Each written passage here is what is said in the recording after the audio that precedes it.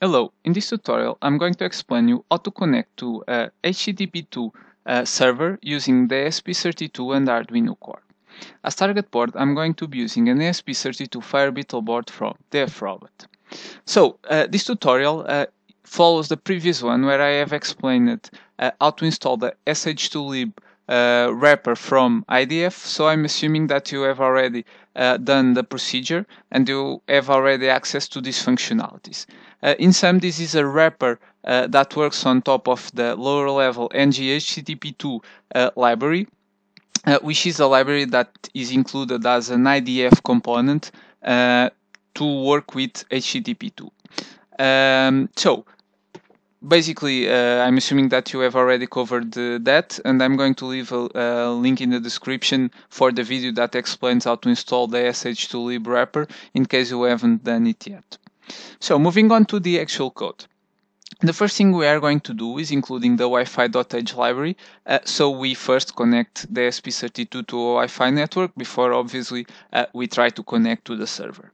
One of the big advantages of being able to use the IDF code here in the Arduino core is that for the features that we need to go to the lower level, such as using the HTTP2, which is not yet implemented as a higher level abstraction in the Arduino core yet. So for those features, we need to resort to the IDF APIs. But for all the other features, such as connecting the ESP32 to a Wi-Fi network, we can simply use the Arduino code that we are used to, and this makes our life much easier. So basically, we are going to include the Wi-Fi.h library to connect the ESP32 to the Wi-Fi network, so we can use the interface and the APIs that we have been using before in all the other tutorials. So other than that, we need to include the sh2lib.h wrapper. This is, as I've already mentioned, a wrapper built on top of NG-HTTP2 that will make our life easier when working with HTTP2 features. As I've mentioned in the previous video, where I explained how to install this wrapper as an Arduino library, so we need to include in an extern C block because it contains C code that cannot be compiled using the Arduino core, using the normal configuration. So we need to include this extern C, thus indicating the existence of that C code, so the compiling procedure works correctly.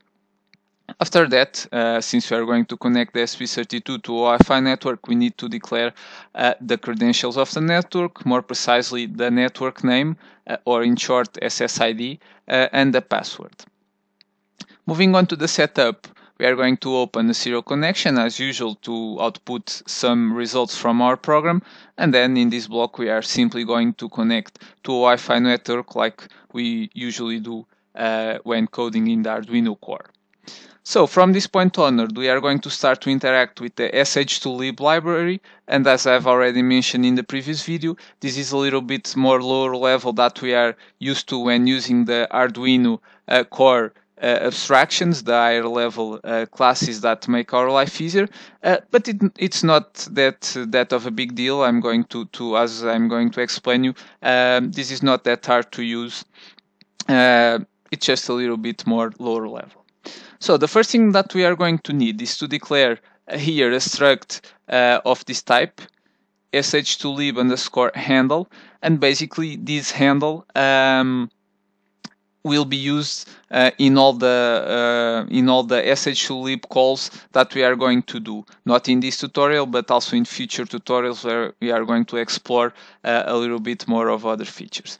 So basically this struct is what will hold the lower level sessions of TLS and the lower level session of NG-HTTP2. Obviously, this is an implementation detail that we don't need to worry about, and that is later we just need to declare here this variable and pass it to the functions that we are going to call. And then to connect to the HTTP2 server, before we can do any kind of request or other type of procedure, we need to connect to the server explicitly. and we simply need to call this SHLib underscore connect function. And as first input, it receives the address of our previously declared struct. So basically, this is the first input that this function receives. And then as second input, it receives a string with the URL of the server to which we want to connect to. This is basically a testing server that is available. You can directly access this link from your browser and explore it a little bit, but it is basically a testing HTTP2 server that implements some functionalities that we can use to test a client, such as doing some requests. But in this tutorial, we are not going to do any actual request yet. We are going to cover that in future tutorials. So basically, if everything goes right, this function call should return this constant ESP_OK. So we are going to use this for error checking, and obviously if the return value is different from this, we know that there was some problem connecting to the HTTP2 server, and then we simply return because there's no point in trying to do anything else. Otherwise, if everything is works successfully, then we will just print a message indicating that we are connected to the server, and then this is just more for information. If you want to access the host name of the server that we are connected to after we establish the connection, our handle, our previously declared struct here, as a field called hostname, that is filled with the name of the host name of the server that we are reaching, and this field is filled after we call this connect function with success. So just for information, I'm printing here the host name of the server that we at this point should be connected to. Then, since we are just going to test the connection, I'm going step by step since this is a lower level library. So in this tutorial, I'm just covering the connection, and then in this case, we need to disconnect after we connect to the server. So when we don't need to do anything else, we need to disconnect from the server, and we simply do it by calling this SHLib_free function. And again, as I've said initially, practically all the functions from SHLib receive our handle, in this case the address of our handle, in order to free the resources that were allocated to establish the connection.